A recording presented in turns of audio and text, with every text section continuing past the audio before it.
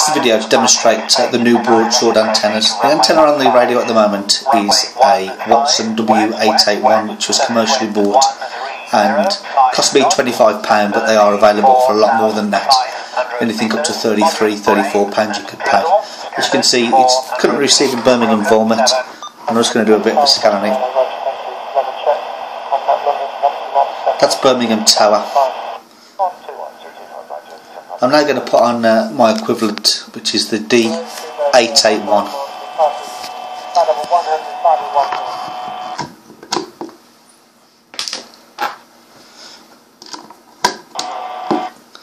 The D881 is now on, which is my equivalent to the W881. These retail at £10 on eBay as opposed to £30, and as you can see, they do exactly the same job.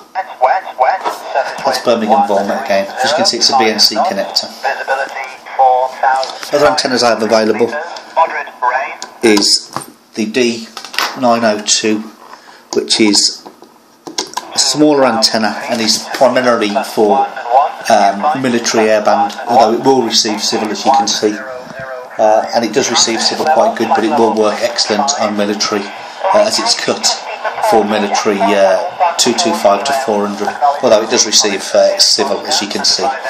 Again, it's going to scan with it.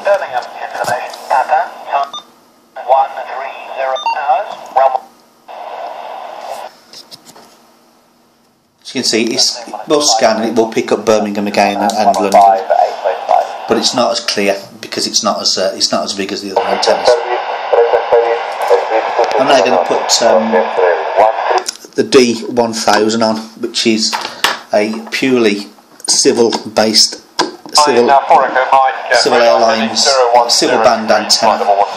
It's 22 inches in length and is cut for civil band and works excellent. It will also work on marine band and on 2 metre ham band. It will give a little bit reception on military. In the low part of the military, but I wouldn't use it primarily for military. But as you can see, it's quite a big aerial, and it works quite well. So that's my antennas. They're all available on eBay, and they're at a fraction of the price you would pay for the W881, and they are exactly the same as you can see, and they all work excellent. Thanks for listening.